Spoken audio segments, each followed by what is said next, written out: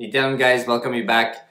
Today I wanted to share a kind of a secret I uncovered about why enriching others is so important and why contributing to others is so important. So I welcome you all with my love and respects and the blessings of my Guru, His Divine Holiness, Bhagwan Shri Nithya Paramashiva. So this is basically the click I had. And you've probably heard the beginning, which is the Zen story of the cup, right? When your cup of tea is full, then you can't receive anything else. So same thing goes with enriching. Whenever you live life, you will have some powerful cognitions. You will gain some, life will bless you with some form of understanding, some form of skill. It will bless you with something. Once you have it, it's like the universe poured some tea in your cup. Then it is your responsibility to empty the cup. And how do you empty the cup? By sharing it with others.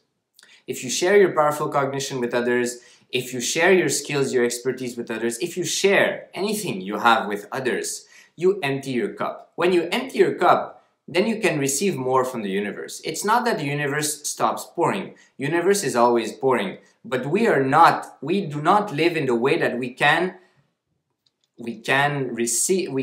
imbibe everything that it is pouring. So when your cup is full and if you don't share, don't enrich, then everything else that the universe is pouring is just going to go waste. So that is one thing I realized. When you have to, you want to have deeper, more subtle, more powerful cognitions, you share the cognitions you have now.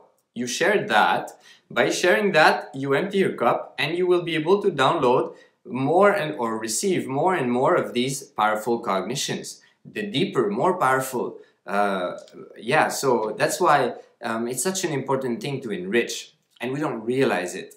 But if you constantly think about others and think about enriching others with whatever you have, it can be wealth, it can be expertise, it can be skills, it can be powerful cognitions, it can be food, it can be anything. But if you share, you will be able to receive more. And that is important for you to be kept alive and to get out of the lower states of consciousness, to get out of these low emotion moods, these ups and downs we go through. So to make these ups and downs redundant, if we constantly think about others and share with others, we allow the flow of life to happen. The rejuvenation, it's like creation is happening. The universe is giving you, blessing you with some things, and then by sharing you allow the rejuvenation process. It's like the destruction, you make it get out of your system so that you can receive new, and it's a flow and it keeps happening because the universe is eternal auspiciousness.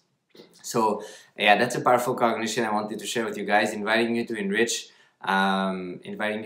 with whatever you have, but starting to cognize the importance of enriching and not postponing because, oh, I don't know if I can do it, I don't know if it's worth sharing. Whatever you have, you start where you are and you keep moving forward. Again, small things on a regular basis, which leads to big result.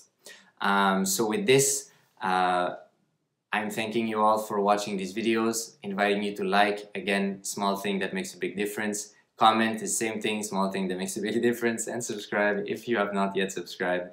And I'll see you guys in the next video. Nithya. I welcome you all with my love and respect. Let you all open all your three eyes